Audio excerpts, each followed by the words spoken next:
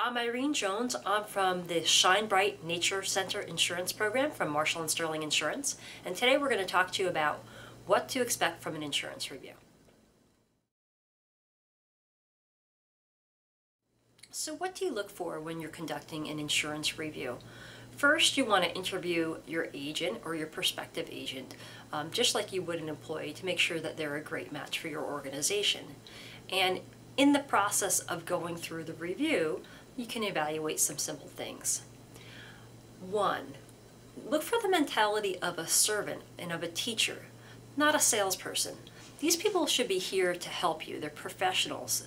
They should understand aspects of risk and risk transfer and finances and guide you along the way.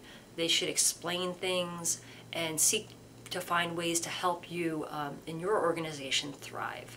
That's really important. So look for the mentality of a servant and a teacher. The second thing that you should do is look for an insurance agent that understands your industry.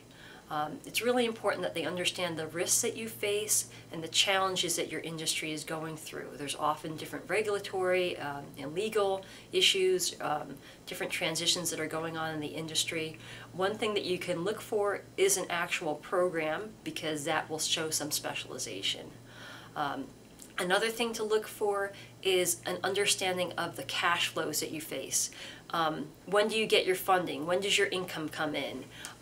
Is something changing? And then also, again, we go back to the servant issue. How are they helping you apply your cash flows to your insurance expenses? Are there ways that that can be managed? Ask that question and look for an agent and a review process that is complying to what you need, not that you have to fit into their mold. Another area is resources. You're paying a decent sum every year for insurance. So aside from just a policy, which you want to make sure your policy has great coverage, what other resources are available to you? Are there any trainings available to you that can help you reduce your costs on the staff training side? Are there any sample forms or documents? What about the professional themselves? Are they a resource? Can you call them with your questions?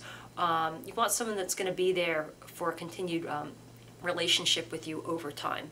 And that comes to the final point, which is that in addition to resources and coverage, you really want to look for communication.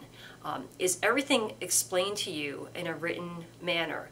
Is there a good follow-up? Is there good communication? Are you comfortable contacting your insurance professional? How about the service staff? How about the claim staff? How well established is the organization? What is their track record? And how are they communicating with you through the review process? Because that's going to be a pretty good indication of what you can expect moving forward.